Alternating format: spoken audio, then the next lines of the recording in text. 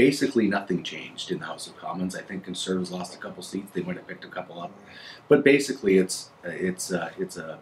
looks identical to what they did before. So I think that says resoundingly that people didn't want an election.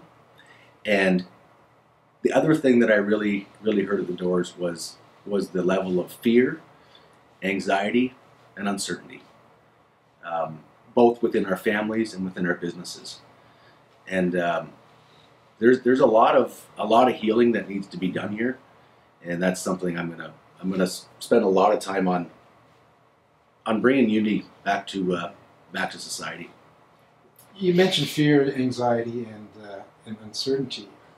Any specific sources for that? Is it? Yeah. Do they connect those emotions to issues? Very much so. So specific to that would be the cost of living. I know I spoke with a number of seniors, and they said, the price of gas, the price of a head of lettuce, especially when you're on a fixed income, we are having a hard time making ends meet anymore.